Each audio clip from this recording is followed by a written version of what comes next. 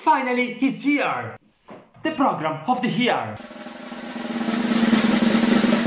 Wave Electronics version 2. I finally introduced a capacitor. But what exactly is a capacitor? Let's take a sheet of paper and a tin foil. With the help of your scissor, cut a square of 10 cm from the tin foil.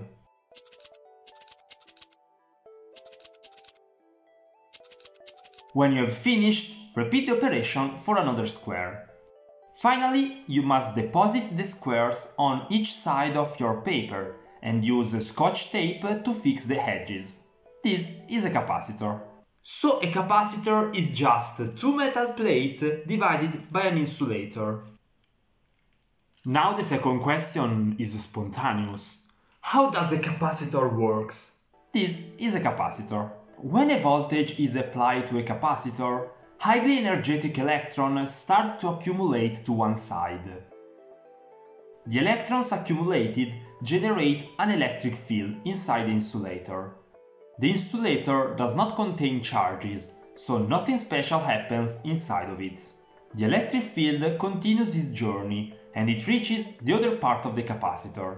This is formed by a metal plate full of electrons. They are repelled from the electric field and escape from the available wire.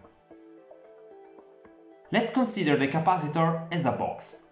We see that some electrons at the beginning enter the box, and as a consequence, some electrons exit from the other part. So we can say that there is a current flowing through the box, even if you know that no electron effectively travels from one side to the other. If nothing changes, the current will stop flowing. Why? Because at some point there are not any more electrons to be moved. If I switch the potential to negative values, electrons can finally relax in the left part of the capacitor, but now they start to accumulate in the other part, and the story restarts again.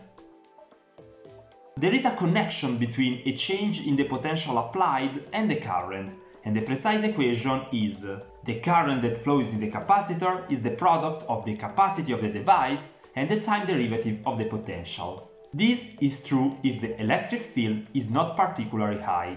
In strong regimes, some electrons are able to pass the oxide and reach the other part of the capacitor. We have the so-called electric discharge.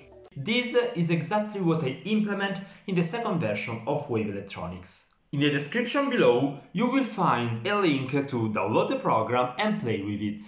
Let's jump in the major differences introduced in the new version. First of all, you will notice that left buttons are disappear, and in exchange we have these two small green arrows. If the mouse gets close to these arrows, the buttons will appear, but they remain on screen only if the cursor is in their proximity. I'm personally satisfied with this little detail. Then I implement the possibility to save and load a scene. Previously, when you work hard on a project and you close the program, you lose all the components forever. If you want to build the circuit again, you must arm yourself with patience and place every block again. This is not truth anymore. Now, when you are proud of your work, you can just press save and all the circuit is saved in the computer memory. You can go outside, take some coffee, watch PewDiePie, don't know, talk with Alexa, and then when you will enter again in the program, you can load all your stuff immediately. The last update regards the detection system. Previously there was just this little rectangle with the information of voltage, current or resistance the moment you press the component. The problem is that when we are working with a capacitor, we are dealing with time-dependent phenomena, and so we want a time description of the circuit property. For this reason, I create my personal graph. So now, when you click on some components, a graph will appear on the right down part of the screen. Data will fill the graph from left to right, and when the graph is completed, the data are shifted, so you always watch the last history of the component. The data are also rescaled to properly stay always inside the graph, and when the difference between the maximum and the minimum is smaller than 0.01, the graph will tend to create a flat line. Do you want some spoilers for the next episode? Follow me on Instagram, link in the description.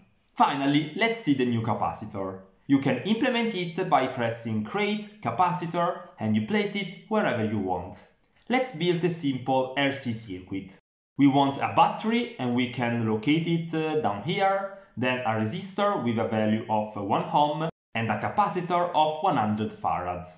Then we can connect all with a wire and press play. In a RC circuit, the theory says that we reach a final potential exponentially, with a time constant that depends on the capacity and resistor value. In this case, the time constant will be R.C, so 100 time unit. And indeed, if you observe the voltage, in approximately 100 time unit, it reaches its final value. If we modify the capacity value, for example to 50, we will see that the potential will rise faster.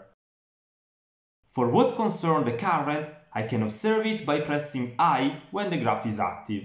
This works only for wires. We can also create a circuit with a resistor and a capacitor in parallel.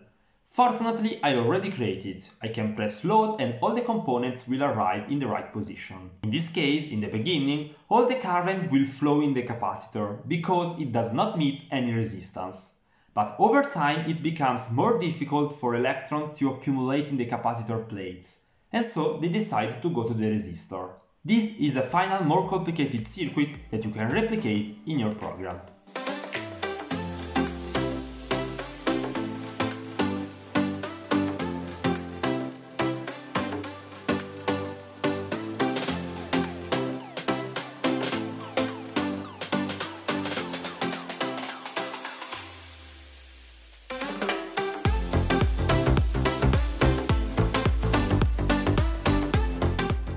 If you have any suggestion to improve the program, please write it in the comment section. Also this time Unity surpassed my imagination.